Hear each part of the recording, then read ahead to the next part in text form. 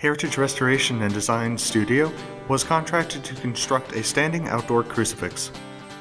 Rough cedar boards were selected and measured to the appropriate lengths. To make the connection point for the beam, a section of main board was carefully cut down using old-world dadoing techniques.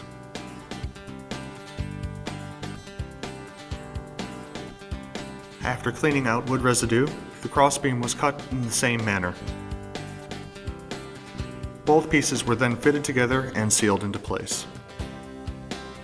The centerpiece of the crucifix is a 50-inch resin corpus of Jesus crucified.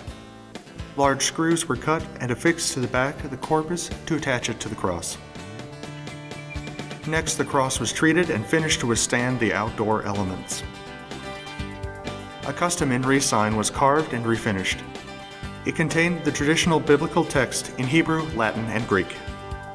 The corpus was given 7 layers of Heritage's outdoor statuary copper coating.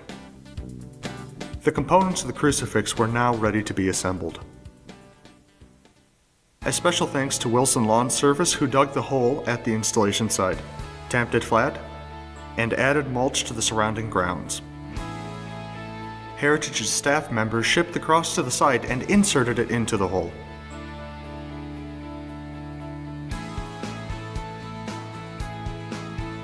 The base of the cross was cemented in place for lasting stability.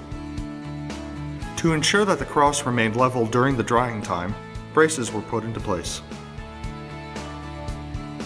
After the cement hardened, the corpus was brought on site and the braces were removed.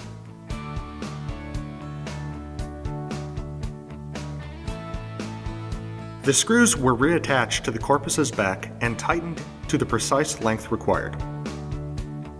After the corpus was attached to the cross, the screws were sealed into place.